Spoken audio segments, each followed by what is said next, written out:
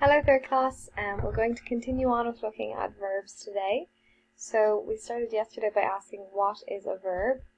A verb is an action word. It tells us what someone or something is doing. So for example, Alex dances well. The fish swim in the sea.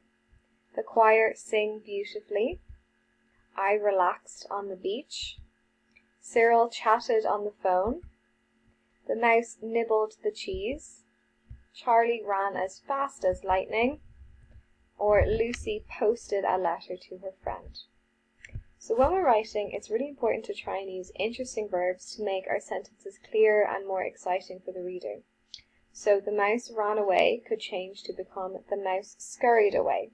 And by changing the word or the verb ran to scurried, the reader has a better picture of the action of the mouse, and the sentence becomes much more interesting for the reader.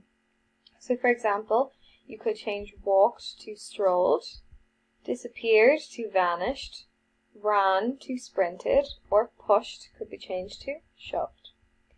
For your work today, you're just going to do part C. So you have to fill in the correct verb for each one. So I'll read them out for you. The swan glides, hops, or walks over the water. The magpie crawls, swims, or hops from branch to branch. The eagle jumps, swoops, stamps on its prey. The duck trots, runs, waddles into the pond.